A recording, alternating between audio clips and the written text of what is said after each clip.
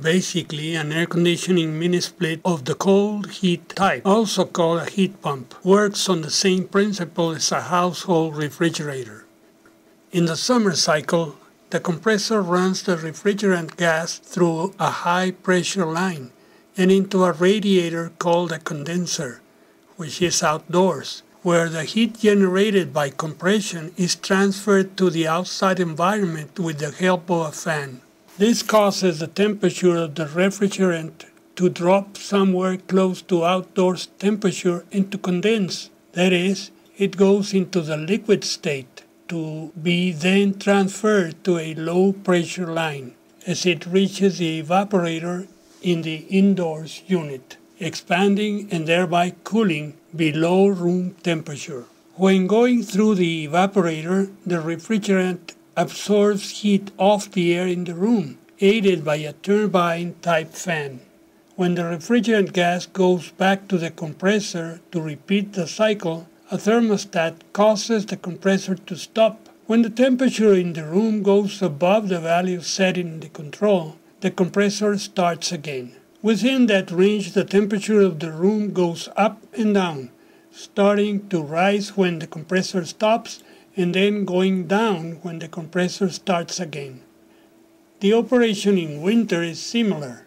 Solenoid valves as well as a pair of check valves steer the refrigerant along the piping, as if the compressor pumps backwards, so the condenser works now as an evaporator, delivering cold air outdoors and hot air indoors.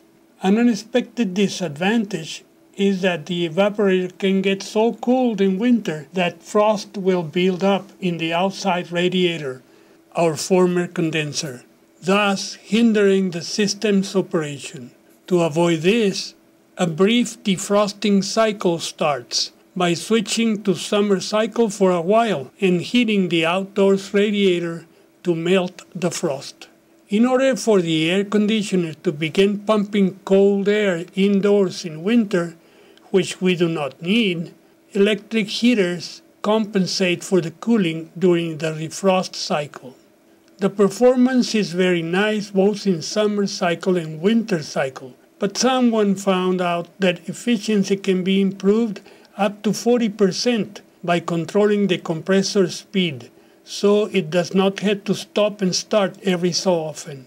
Because the AC motors using compressors depend greatly on the frequency of the power line, an electronic device called a speed control inverter can be used to lower the frequency applied to the motor, thus controlling the compressor speed within a reasonable range. This way, if too much cooling or too much heating is not required, the compressor can operate at a slower rate, using less power rather than stopping and starting as the desired temperature is reached. Broadly speaking, a frequency inverter controller is made up of a bridge rectifier, either single-phase or three-phase, to provide a DC source for electronic circuits. Also, an electronic circuit which synthesizes the quasi-sine wave by means of pulse width modulation of square pulses, and a three-phase FET transistor switching bridge, which will provide pulsating energy to power the compressor three-phase motor. The switching bridge is in turn controlled by the system's thermostat. In general terms, the frequency controlling inverter draws power from the power line and generates its own sine wave at a different frequency, which can be adjusted according to the speed driving the mini-split compressor motor. The inverter is used for both the summer cycle and the winter cycle, thus increasing efficiency in both functions. I hope this video has been useful for you. Thanks for watching and please subscribe to my channel. Ciao a tutti.